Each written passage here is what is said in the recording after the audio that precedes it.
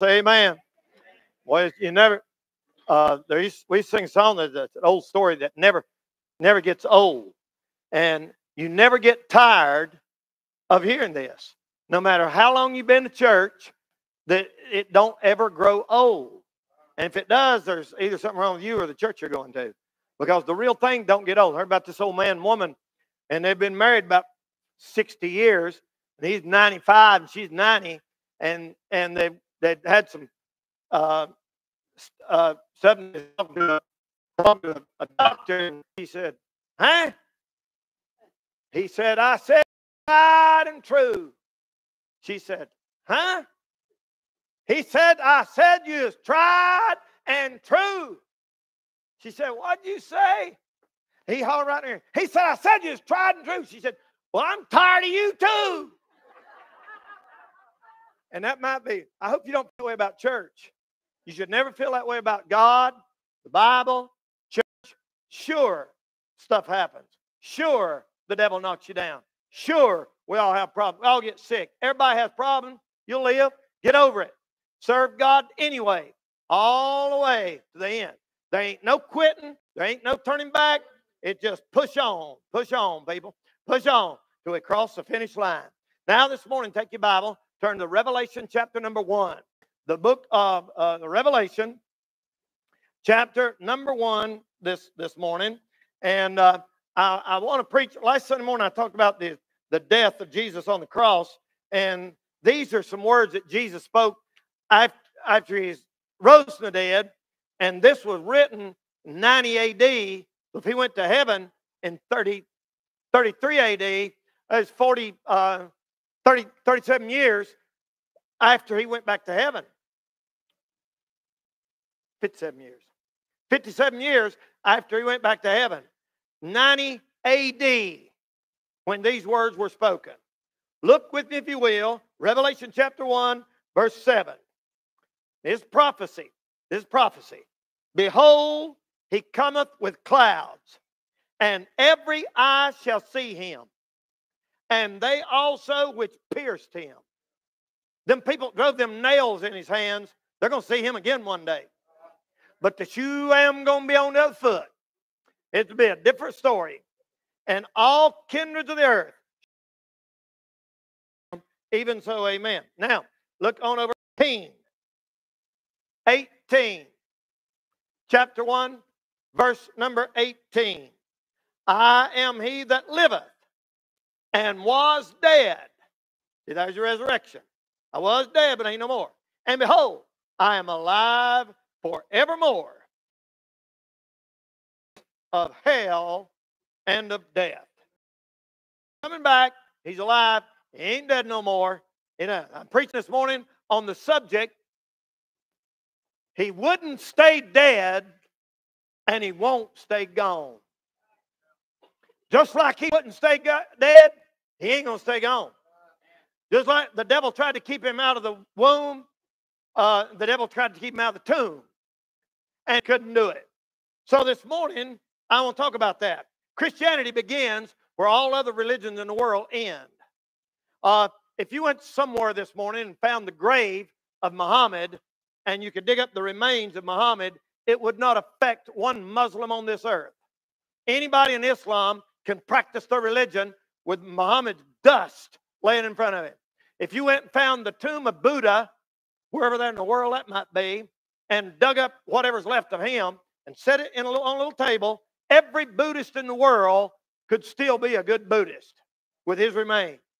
If you found one bone of Jesus Christ, we're out of business. It all hinges on the subject of him being alive. Thank God. Thank God. If Jesus ain't alive, there are no Christians. There's no such thing. The Bible says it like this: "We are of all men most miserable. We have no hope." So I want to preach on, he wouldn't stay dead and he won't stay gone. I got a privilege today. And my privilege is, I don't know why God's so good to me, but he gives me the privilege of telling you people he wouldn't stay dead and he ain't going to stay gone. First thing I want to say this morning is this: the devil could not defeat him. The devil could not defeat him. We was out on witnessing over yonder in trailer park on the other side of the interstate one day, and there's a girl about 13 or 14 talking about the Lord and the devil and God and the devil. And one of them said, if Jesus and the devil got in a fight, who'd win? And the girl said, I don't know, the devil, I guess. Because she'd been watching rock videos, and they saw Jesus like a little anemic sissy, and the devil a big strong guy with muscles. And that's not true. The devil could not defeat him. He couldn't keep him in the womb. He tried to kill him as a child. When Pharaoh, what's his name, Herod passed a law that all the kids under 2 years old should be killed. He tried to have him killed. And then the devil met him after he'd fasted 40 days and 40 nights. And the devil came up and said, I'll get you. I got everybody else. I got Adam to sin. I got Eve to sin. I got Cain and Abel to sin. I got Noah to sin. I got Lot to sin. I got all them guys. I got David to mess. I messed up Noah. No, I can get you too. And the devil said, if you're so big and tough and wonderful, turn that rock right there into a piece of bread. He ain't ate nothing in 40 days. And the Lord looked back at him and he said, it is written, man shall not live by bread alone, but by every word that proceeds out of the mouth of God shall man live. Bam! Hit the devil like that. And the devil said, man, I ain't never been hit like that before. He comes back and the devil said, if you're the Son of God, try and defeat him, see? If you're the Son of God, cast yourself off this mountain. For it's written, I know Scripture too, you know, his angels will catch you before you get hurt. And the Lord said, it is written again, thou shalt not tempt the Lord thy God. Bam! Hit him again. The devil said, okay, here's my best shot. I'll give you everything in the world if you'll fall down and worship me. He said, so what? He said, all the riches, all the world. P. Diddy would. Kanye would. Taylor Swift did. I'll give it to you. I'll give it to you. I'll give it to you. Fall down one time. And the Lord looked back at him and said, thou shalt worship the Lord thy God, and him only shalt thou serve. Bam. Knocked him out, buddy. Knocked him out. And the Bible said the devil leaved it. I'm telling you, the devil couldn't defeat him. I know how they portray Christ in Hollywood as a little skinny looking, real white skin, blue eyes, and red hair. Jesus didn't look like that. And his hand like a girl. That ain't the way Jesus was. He was a man. He was a man's man. He grew up in a carpenter shop. He had calluses on him. He was rough. He knew how to work for a living. He knew what it was like to have pain and be acquainted with sorrow and grief. The devil couldn't defeat him. The devil couldn't get him to deter. The devil couldn't get him to detour. And the devil couldn't tried to kill him before he even got to the cross, and he couldn't do it. I'm telling you, the devil couldn't defeat him. And then death could not hold him. Death was the root of all of them. Death got everybody. Everybody who's ever lived on this planet, approximately 8 billion. 7 of them alive now. And if there's another billion or two lived back in history, a guess would be 8 billion, maybe a little more, has died. And unless God worked the miracle, every one of them is still dead. Unless God worked an exception, which he did with Enoch, every one of them is still dead. Enoch is the only person in the Bible who did not die and will never die. A picture of the church that's alive when Jesus comes back. But everybody else had to die except one man. And he got the victory over death.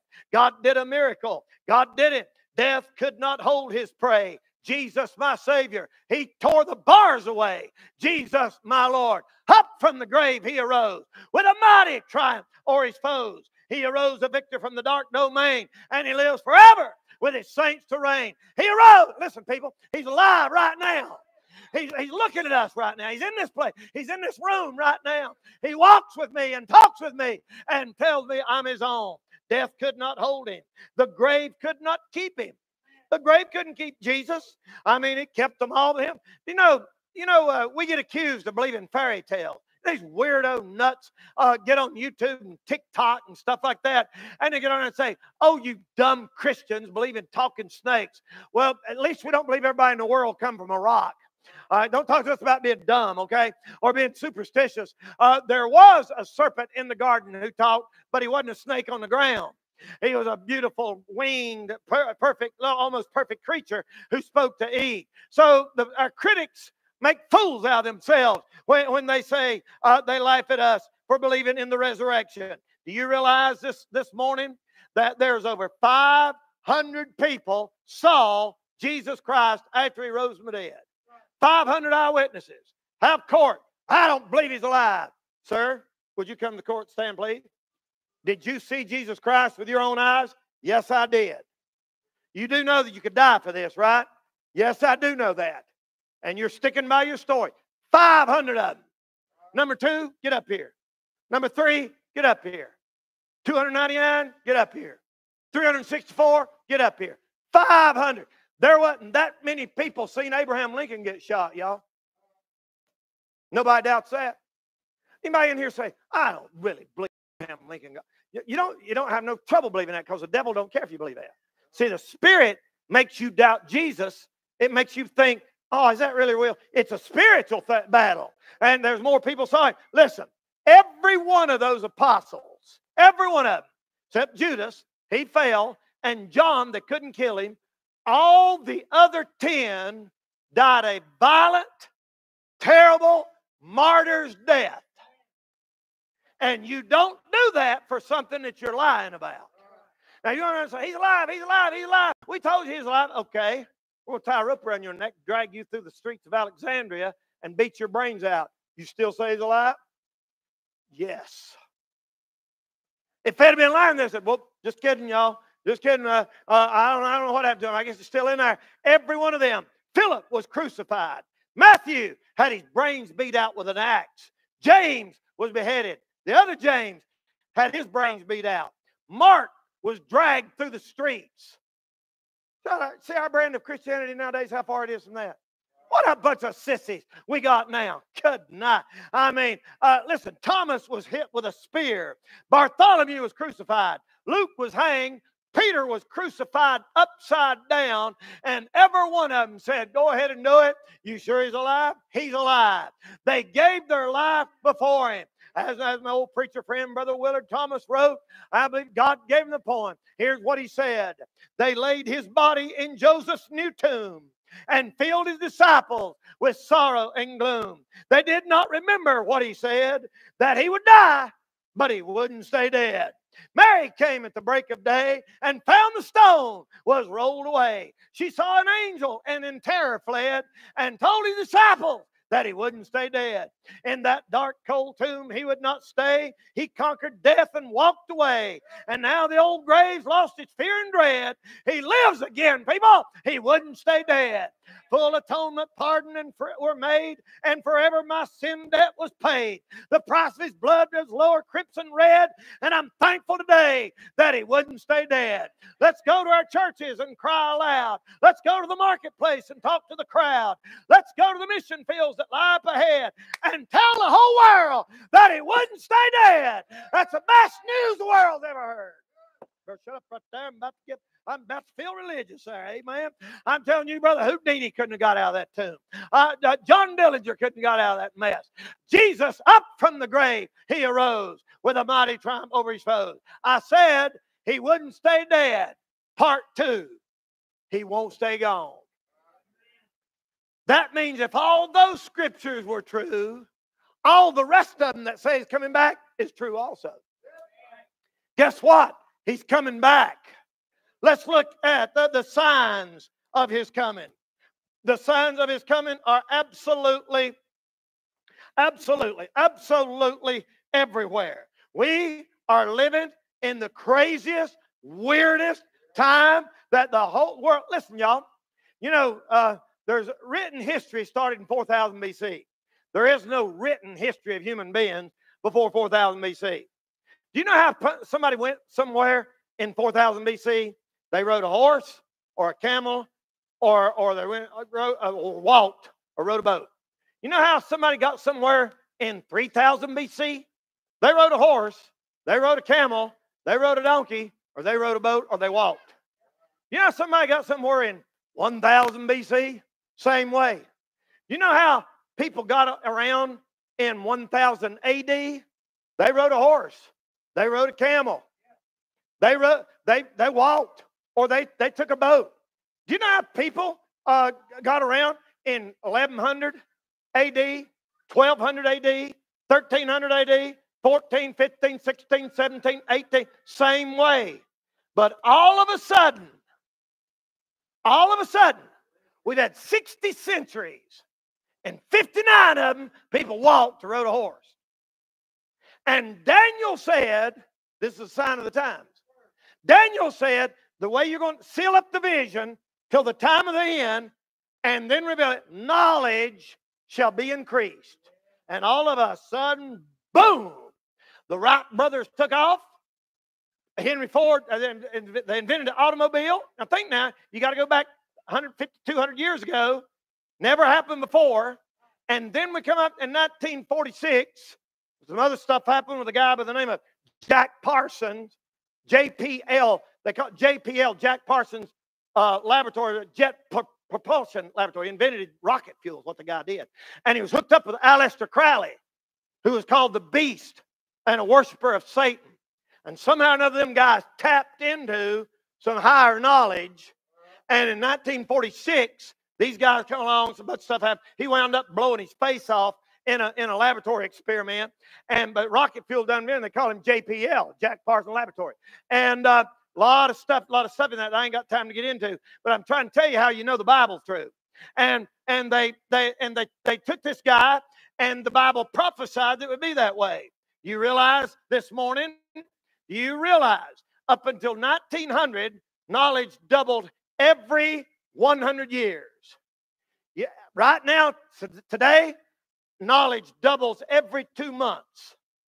Every 2 months, knowledge of humanity doubles until we are now, see, AI, artificial intelligence. You ain't heard it yet, you will. It's coming down the pike really quick. That's why all these pictures you see and stuff, you don't even know if it was real or not. AI generated can now make pictures. They can make a picture of Jaden standing on top of the Empire State Building, with a hamburger in one hand and a shotgun in the other hand, and you think it's real and make your real voice. They can do it right now. These pictures of Mars. Mars is 45 million miles from here, people. You really expect us to believe you're taking close-up pictures of rock? Come on. 45 million miles. Good night in the morning. And AI is beginning to change everything. Now, some of the leaders of this study have now quit the group because they said it's become sentient. Sentient means it can think on its own. And it's so complicated that now AI can think 100,000 times faster than you and I as human beings. They say that it has more potential for good or evil than any invention in the history of the world.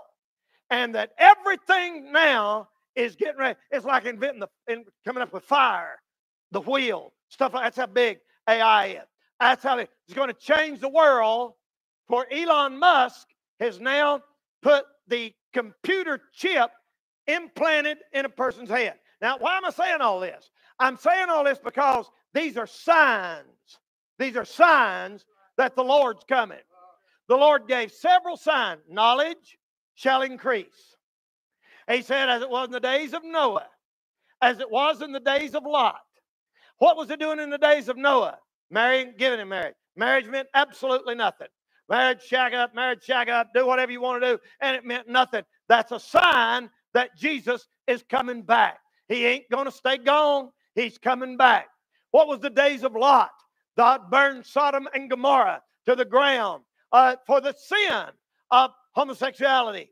Who would have thought that we would live to see the day when our government now will protect the right of a 7 or 8-year-old to change their gender? Listen, I'm not trying to be ugly. I don't hate nobody. I love everybody. But listen, people, God made you male or God made you female.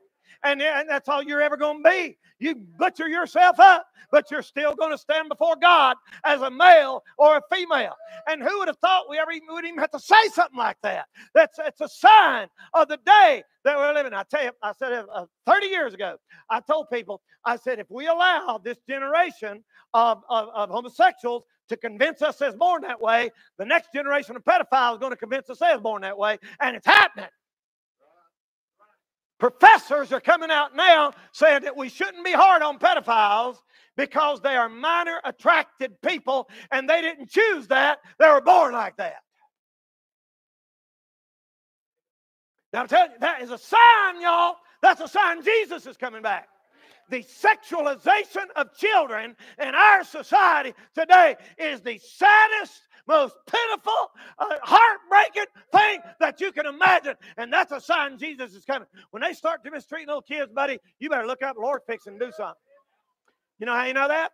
In Exodus, when it's killing kids, God got the children of Israel out of bondage. You know what? When they do it when Jesus comes? When Jesus come the first time, they're killing kids, try to kill him.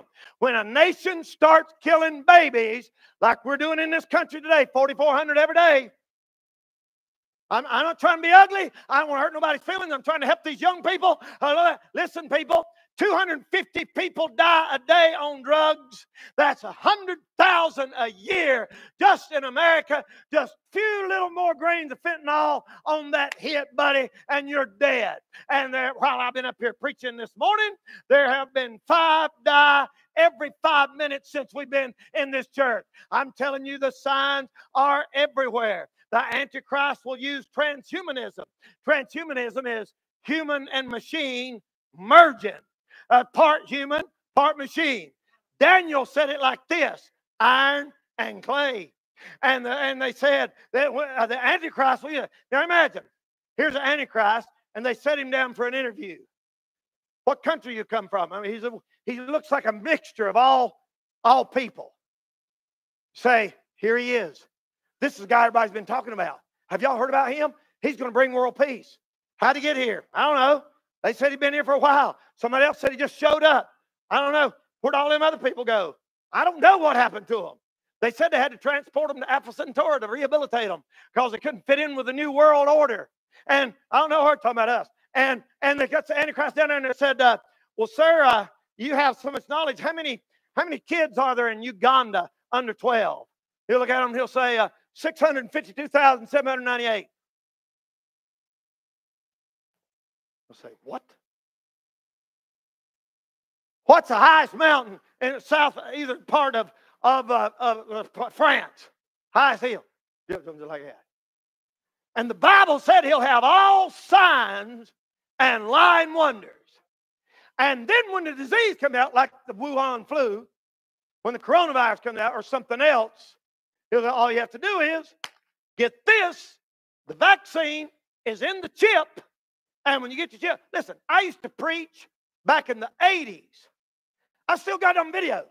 I used to preach back in the 80s that one day you'd go to the grocery store and get your groceries and just put your hand out and pay for it. And people laughed. They thought, that's the dumbest thing I ever heard in my life. I said, well, that's what the Bible said. That's what. But it ain't nobody laughing now, are they? I mean, they're already doing it right now. And really, that's not even a bad idea, except for where it's leading. Actually, that's a good idea. Keep getting robbed, stuff like that. So on the surface, that's not a bad idea. But the direction that we're going, the Bible said there will come a time when a person won't be able to buy or sell without the mark. And the Bible said the mark would be in, not on, in the hand, inside it, or in the forehead. Crazy, man, crazy. I used to preach. I remember them old preachers would preach when I first got saved. They said them, Revelation chapter 11, they said them 2 witnesses, Moses and Elijah, they said those 2 witnesses, they're going to be murdered because God protects them for 3.5 years. So they get to preach, they get a lot of converts and everything. Then all of a sudden, the Lord says, all right, we're getting ready to have all hell break loose here. And the Antichrist makes the abomination of desolation in the middle of the tribulation, sacrifice of pig blood or something like that over there in Jerusalem. They're getting that stuff ready to build that temple, you know. You know that, right? I know people personally, Ralph Sexton. I know other people that have been there and seen the building that they have ready to construct the temple in Jerusalem to go back to offering sacrifices again. Right now. And the red heifer, you heard about them? They could not I ain't talking about the people on The View. I'm talking about, in the Bible, the red heifer was a cow. And it was completely red. no spot, no blemish, perfect. And they brought it in there and they found some after thousands of years, and they got them over there. And the Jewish leader said, yeah, we're just waiting. We're just waiting. So everything's in place in Jerusalem for the Antichrist to come and take over. Everything's fallen into place here. The days of Noah, the days of Lot, and you put all this big picture together, and you put the violence and the drugs, and you add all that up together, there ain't but one thing you can come up with, y'all. He's not staying gone. He's not staying gone. Amen? That's right, brother. That's right. Hallelujah. This morning, he will not stay gone. Ladies and gentlemen, Moses and Elijah will be killed. And all them preachers, thousands of years ago, preached that everybody in the world would see them guys laying in that. Now, you remember now, when that was wrote, you couldn't travel more than 50 miles from where you was born your whole life. Right? Most people in the world never go more than 50 miles from where they was born their whole life until this century. So think about that. Here's these guys writing. Their bodies will lay in the street 3 days and a half, and the whole world is going to watch them. Now, you know why you're sitting there and it don't bother you? Because you know that's no big deal now. There's 8 billion people in the world, and there's 6 billion smartphones in the world right now. 6 billion. Almost enough. You take out babies, that's enough for about everybody. So now, it is possible for the first time in human history. Now, remember now, that was wrote 2,000 years ago, when you couldn't see 2 miles. And now, everybody in the world can watch it as it happens live. The mark. People used to say, there ain't no way in the world somebody could get a mark on everybody. Well, that's ridiculous. How you going to find all these people? And it ain't nobody thinking about that. That's weird now. That's what the whole coronavirus thing and everything was, to get us conditioned to everybody going down and bound up with one big worldwide governmental mandate. And the whole thing's leading to a one world government. Listen, I don't know how long we've got. I think you ought to work hard, raise your family, enjoy life, do what you need to do, play sports, work hard, be a witness, stay faithful to God, live for God, go to church, raise your family like you're going to be here another 100 years. But I'm telling you, people, listen, they ain't never, ever, ever been a time like we are seeing now. It is not absurd. Nobody's laughing now about that prophecy of them 2 witnesses. Nobody's laughing now about the red heifers. Nobody's laughing now about the signs of his coming. But let me talk about the sounds of his coming. You know what the sounds of his coming are? The voice of the archangel and the trump of God. The trump. Trump is a sound a trumpet makes. When a trumpet goes, beep, that the sound of that is a trump, the trump of God. In John chapter 12, verse 28, the Bible said the Father spoke, and the people said that thundered. So all that be somewhere listening for my name. And so one of these days, there's going to be a trumpet sound, and to the world, it's just going to sound like a big old kaboom. But to me, it'll say, Brother Danny, get up here. And to you, it'll say, your name. Come on up hither. And the Bible said the sound will come. They said some old hippie blew the trumpet at a concert out there toward Woodstock somewhere and played it so loud it busted some people's eardrums. I thought, that ain't nothing. If a man can design an instrument and a speaker and a woofer and tweeters that'll bust somebody's eardrum, God ain't got no trouble making a trumpet can wake up dead people. I'm telling you, he can do it and he will do it. And that's the sound of his coming. And then we'll say in closing this morning, the selection of his coming. The Bible said he'll come as a thief in the night. That means everybody ain't going. That means some will be taken, others will be left. This is where it starts getting scary. If you're not saved here this morning, if you are here this morning and you're not right with God, if Jesus come today, you'd be left behind. Don't do it. Don't take that chance. Don't take that chance. It'll be a scary thing. What if all of a sudden, I know this sounds like science fiction, but so does a man getting up out of a grave. What if all of a sudden, bam, about 90% of the people in here just vanished. And all you look and see my Easter egg coat. and our clothes laying on the floor. False teeth, wigs, other stuff we won't talk about. Well, like that one guy said, his wife died. His wife died. She had so much junk. He got to look around the house about, found him enough stuff to make him nothing. But you can imagine. Left behind. I can't think of anything scarier, anything worse, anything more horrible than to think my baby's gone. My baby's gone. Where's my baby? God, I'm sorry. God, I should have got saved. My wife's gone. Where's my wife? Where's my wife? She's gone. God, call. Listen, the churches will be full. People will be begging God, trying to call the preacher. Then the preacher won't answer because he's gone too if he's saved. I'm telling you, people, he didn't stay dead, and he ain't going to stay gone. He said, I'll come like a thief in the night. One shall be taken. The other shall be left. Up, the Lord's going to call them. From the quiet valley. Up from the sunny hillsides. Up from the village burial grounds out in the the west. A radiant host shall rise. People will be walking down the street, caught up. People will be bowing in secret prayer in their prayer closet, caught up. People will be worrying about their bills. What am I going to do? Bam! There's the Lord coming back. People will be doubting their salvation. Bam! You won't never doubt it again. People will worry about it now. People will be reading the Word of God, caught up. People will be laying on the bed of suffering in the hospital. Am I ever going to get out of here? Bam! Brand new body. Listen, that's the blessed hope.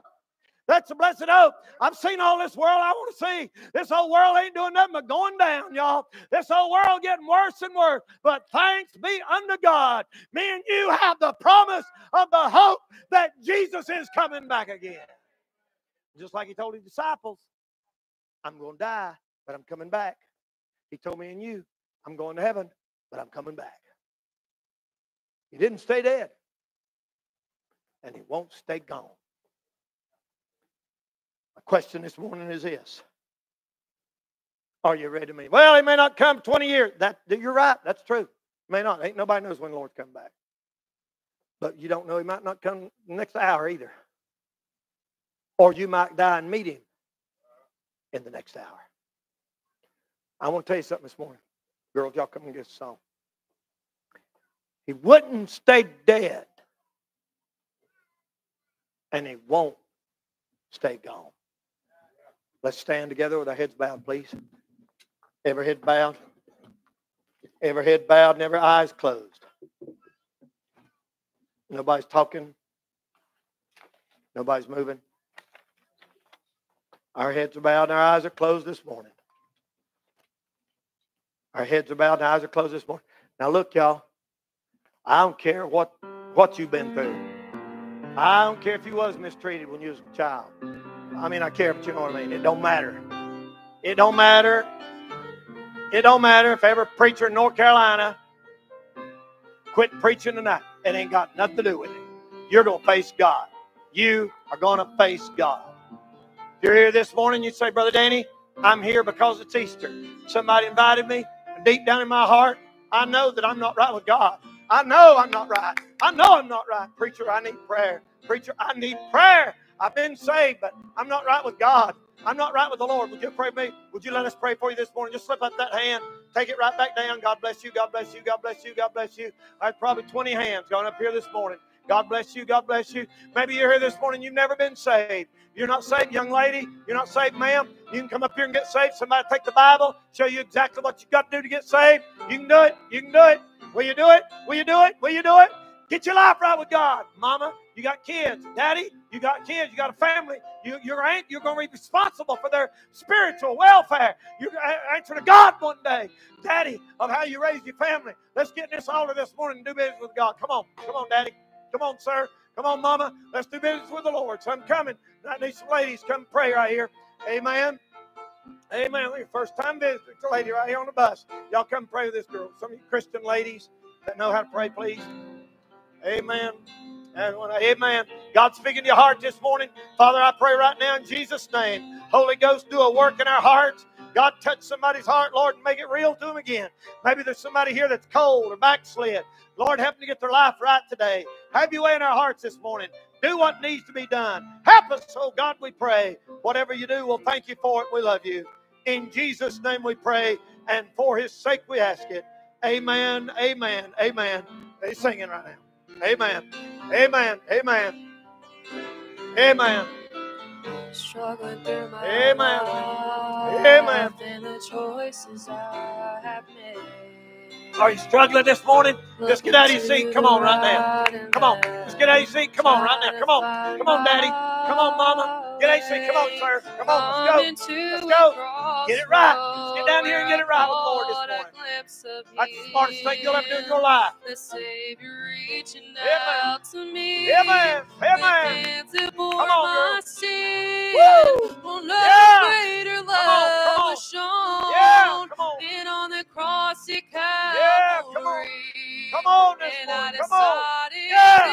It there. Amen. Amen. Come on. The choice was clear to me. Come on. Take Jesus this morning. I'll take Jesus. I'll take Jesus. I'll take Jesus every time. He means more to me. Amen. Than the world Amen. you see. Thank God. There's no Come on, ma'am. question Come on. in my Come on. mind. Come on, ma'am. You come on right now. Amen. Amen. Every time. That's right. Amen. Here come one. We need somebody to lead somebody to the Lord. A lady that can lead somebody to the Lord. This girl right here. Amen. First time she's ever been. She's right here, Danielle. She'll pray with you. Amen. I knocked on her door yesterday on bus route. She came this morning. They've never been saved, I know of. Amen. We need a lady that can lead her to the Lord, y'all. To the Bible. Amen. Amen. Amen.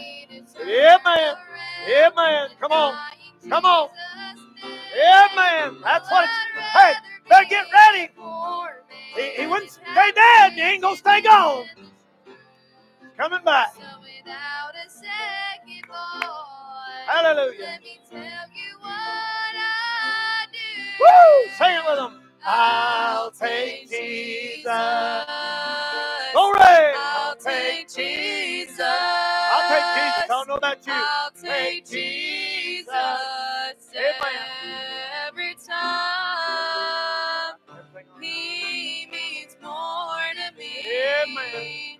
Than the world you see. Amen. There's no question in my mind. Hallelujah. I'll take Jesus. Every time. Every time.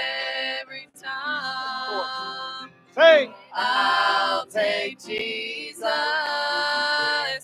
I'll take Jesus. I'll take Jesus every time. He means more to me. Amen. Than the world you see. Glory. There's no question Amen. in my mind. Hallelujah. I'll take Jesus. One more time. Sing that chorus one more time while these are praying. You need to come? Come on, Daddy. Come on. Come on, Dad. Go. I'll take Jesus. I'll take Jesus every time. He means more to me than the world you see. Glory. There's no question in my mind. I'll take Jesus every time. She's playing softly now. Danielle, just the Lord come into your heart. Amen. She just asked the Lord to come into her heart, y'all. Save her. Isn't that a blessing? Isn't that a blessing? First time she's ever been here. Amen. DJ knocked on her door yesterday. Well, that ought to make the rest of y'all feel about that talk. I'm just kidding. Amen. If DJ can do it, you can do it. If I can do it, you can do it. Knocked on her door and she came to church, got saved. And her mom's here too, back there. And we got, Lord have mercy, people here from everywhere. Jim and Goldie. I cannot believe the Lord must be coming for sure. Them to be here. I can't believe they actually visited their home church. I'm just kidding. We're glad to have them. And all y'all, good night. A lot of y'all don't even know. Shannon. Friends. We have been friends. Raise your hand there, girl. We know that girl since she was that high. When she was about 10. And well, good to see her and these girls all the way from Charlotte. And I don't know, all my girls, make sure you see her. I don't know where you're at over there. But we're glad y'all come. And whoever else maybe come first time, thank you. Thank you. Amen. You know what we are? We're all just a bunch of sinners saved by God's grace. Amen. All right. A couple things right quick. Number one. Cameras are off now. Number one. They're going to be having an Easter egg hunt out there.